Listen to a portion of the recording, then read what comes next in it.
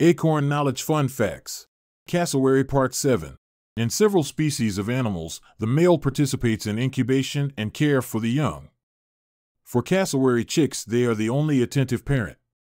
So the female cassowaries only lay eggs but do not take part in the upbringing.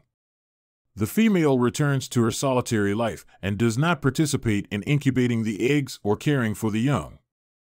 This may be a way to allow her to have several clutches of eggs in one breeding season. Cassowaries make a variety of sounds. The most impressive is a deep, low-frequency booming sound.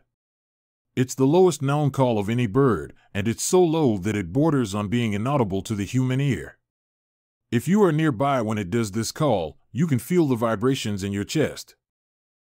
If there is anything you would like to see, leave a comment, and as always, thanks for watching, and please like, share, and subscribe.